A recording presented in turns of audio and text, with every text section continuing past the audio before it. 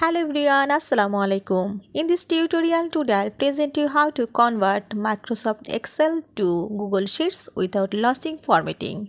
And in this tutorial you have to also learn how to import and open an Excel file to Google Sheets at the same process. So let's get started.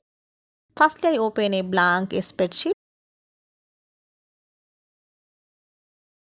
Firstly, we have to go file menu and this is open, and also you have to find here import. I click on open or import. You have to see here a option upload.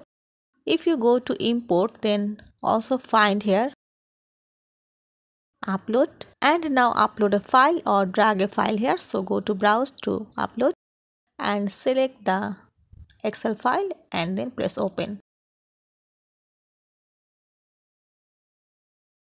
And also select here import data. And my Excel file is imported and I open this in Google Sheets. Also, if you have to open this the same way, just go to upload and browse and open or convert Excel file to Google Sheets.